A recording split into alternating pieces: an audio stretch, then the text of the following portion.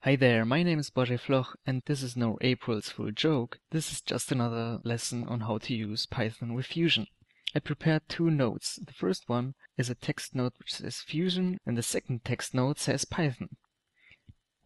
Now all I have to do is to run my Python script, Fusion rigid body text. And now it creates a bunch of nodes for us, and it starts simulating. This will take a while, so I pause the video. Okay, the simulation is done, so let's see what we have.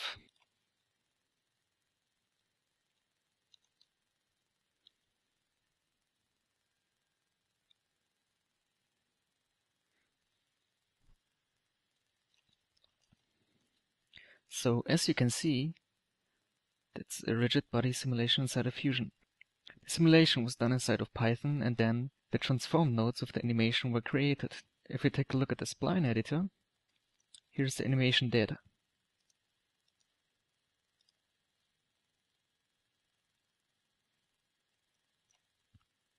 So how was it done? Of course, there's a little cheat. We've used the Open Dynamic Engine, an open source engine for rigid body dynamics. There are Python bindings for this engine, and that's where we started. I used a script from Roger's Base, which you can check out on his website or on Vimeo. So all I did is I converted his script, and instead of using 3D shapes, I've used my Fusion objects. So here's where the simulation takes place. And from time to time objects are spawned which create a shape.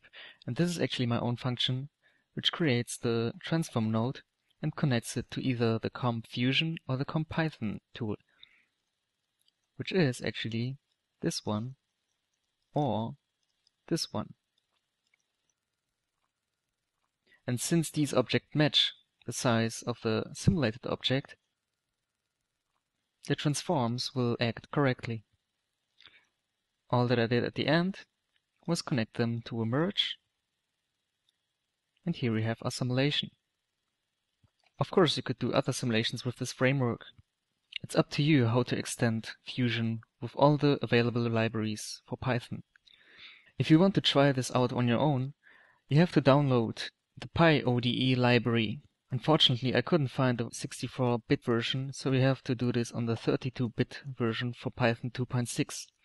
Another good example why it's so important to have the PyScript library to work with other versions of Python.